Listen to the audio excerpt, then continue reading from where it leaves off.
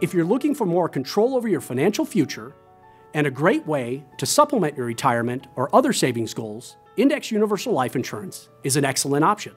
Here's an example of how it might work for a 35-year-old man who wants to retire at age 70.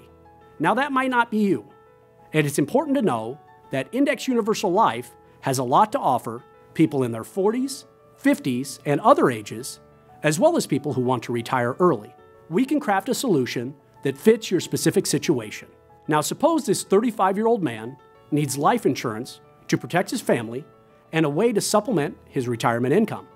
He buys an IUL policy with a death benefit of $400,000, and he plans to contribute $6,000 annually until he reaches age 70. By consistently funding his policy in this way, he can get the potential for tax-deferred cash accumulation plus tax-free loans from the policy value when he retires. Over the next 35 years, he contributes $210,000 in premiums, and assuming a 6.69% annual interest, by age 70, he'll have more than $1 million in life insurance protection, and the policy's cash accumulation value will grow to more than $631,000. At age 71, he could start taking $50,000 a year in supplemental retirement income through age 100. And as quickly as 5 years later, it's possible he will have withdrawn more money in loans than he paid in premiums over 35 years.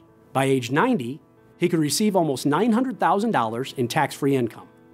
And should he die around this time, he could leave his survivors with more than $400,000 in tax-free life insurance benefits. In fact, throughout all of the accumulation and disbursement years, he'll get $400,000 or more of protection for his heirs and the opportunity to take tax-free income through policy loans and withdrawals.